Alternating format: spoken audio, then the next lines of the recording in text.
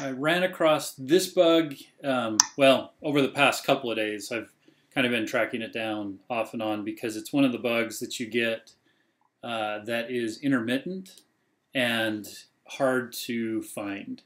So finally figured out how to reproduce this thing. It's based on some timing, and I think in some ways it is unique to this application, but it's worth taking a look at and kind of walking through how you find a bug like this. So we first heard about this in the production application because people would go to click on a button and nothing would happen. And then you'd be like, what's going on?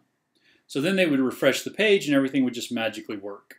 But still, it only happened rarely, but that's a very bad user experience, especially a very bad first user experience. So what we wanted to do is figure out what was going on. And almost by chance, I managed to reproduce it because I was typing really fast and found out that if you type really fast, you can get the error to manifest. So what happens is with this application, you go to the home page. You're given just a normal home page, but then you click on login. You do the login, but before it renders the page that results from the login that it redirects to, you type a new value in the URL, and then it will load up a different application. So in the one case, it loads an Ember app, and in the second case, when you type in the new URL, it loads the React application. Okay, so that was, kind of lucky that I figured out how to reproduce it. And you have to type pretty fast to get it to do it. However, this is what you get in the output, and this is the part that I wanted to focus on. Because once you have figured out how to reproduce some of these bugs in React, it can be difficult to figure out just what the heck is going on. You'll notice that we get this warning, React mount, elements has been removed, and you get that over and over and over again, lots and lots of times before we get to some of these pink errors. It's really easy to ignore the warnings. I know that people do that fairly frequently. You're like, oh, it's just a warning. But a lot of times the warnings that you're getting are resulting or causing the errors that you see below. And in this case, that's what's going on. You can see this target node has markup rendered by React, but there are unrelated nodes as well. So you're like, what? And then you go look for white space, and you find out that it's not a white space problem. And then you look at this error, and you're like, wow, that happens a lot. So what's going on there? Scanning down the console even further reveals these invariant violations, which is a really popular error in a React application. But you notice right here it says unable to find element, and it gives you this identifier, this 0.0, 0.2, etc. And then it says, well, this is probably what happened. You probably forgot to put a form around something or a paragraph tag around something. So you can spend some time looking at your code to figure that out. However, this error, in combination with root element has been removed, makes me go, oh, let's look at the components that are actually rendered on the page. So then if we look at the elements that are rendered into the page, you can see right here, data-react ID is equal to 0.1. Well, 0.1, this is the top level element, and it will correspond to this value right here. I don't know if you can see where the cursor is pointing, but there's a 0.0 in the invariant violation entry right there. So basically what that says is the root element should have a React ID of 0.0. It doesn't. It has a React ID of 0.1.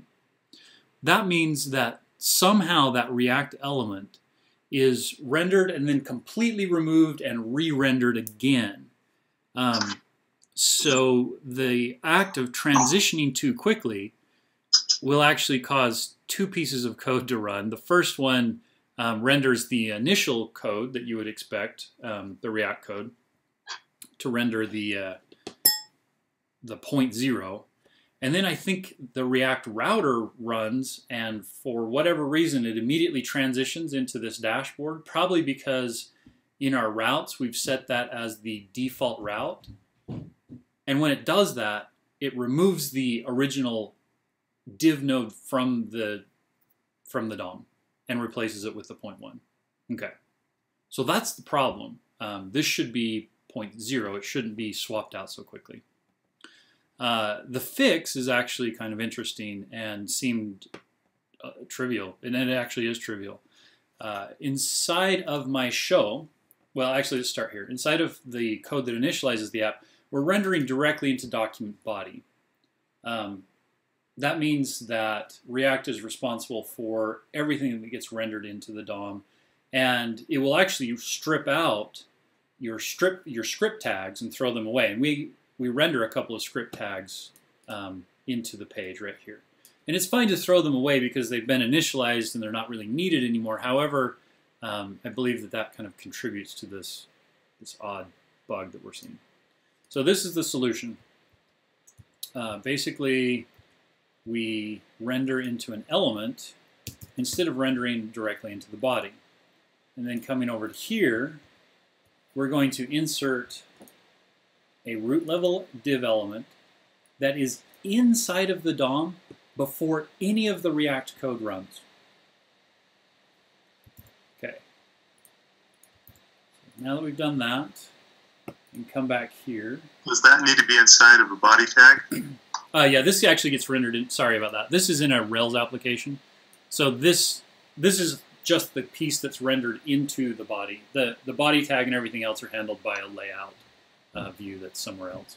So this is just the content that's specific to this one page. The HTML, the head, the body, everything else comes from layout. Okay, and you can see right here, this is our code that we use across all of our applications that we use to load client settings. This manifest script is, we can talk about that another day. This is the actual code that is the React code. So when everything's said and done, and Webpack compiles everything in one file, that's what this guy is right here. But now I have this DOM node sitting there ahead of time. Okay, so now let's go retest this. So I'm going to try this, try to get this to reproduce the error again. It takes me just 1 second. Hopefully it does not. Interestingly enough, once you have this, once this happens, nothing works. Like even just your drop downs don't work. You can't log out. You can't click on anything. You'll just start getting all these random errors. So you have to refresh the page. Uh-oh. Okay, it's currently refreshing the page. Sorry. And we're going to log out eventually. Sorry, it's taking a minute to refresh the page. Okay, so now we're logged out. And I'm going to do the exact same thing I did to generate the error in the first place, and hopefully we don't see the error this time. So I'm going to go log in. Sorry, I'm doing the login on a different screen, but you can, the UI doesn't matter. All that matters is really the console that you can see over here. So now, typing as quickly as I can, redirect to the reader, which is the main page where we were seeing the error before. And all of those warnings are now gone. We have some other errors in here that we are going to have to go deal with. But all the warnings are gone, and the application behaves as it's supposed to. The other nice thing is, if I go look at the elements in the page, there's that data React ID equals 0.0. So now we're rendering correctly, and here's this top level root element that React can interact with to render correctly. So as it turns out, it's a very, very simple fix, just a couple of tiny bits of code. But bugs like this, the problem is finding them, finding out how to reproduce them. So that's the biggest challenge. So when we're testing, as much as possible, it's really, really important to notice exactly what it is that you're doing when as you use an application, because then you can go back and reproduce the steps.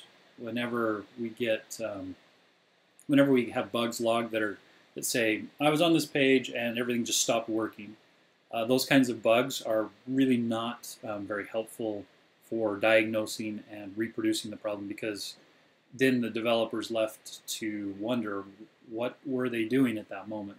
Whereas if the QA tester, or a lot of times our developers are actually doing the testing, if you're very cognizant of exactly the actions that you're going through as you test an application. Then you can think back and say, now what was I doing at the moment when this bug was manifests itself? Go back and try to do that again and see if you can get it to reproduce. And then you can go through and either create a screen recording or list out the steps and provide URLs in the bugs that are entered so that it only takes a few minutes to reproduce rather than a couple of days, because if we spend a couple of days reproducing bugs, it's very expensive. So, any questions? Okay, thanks you guys.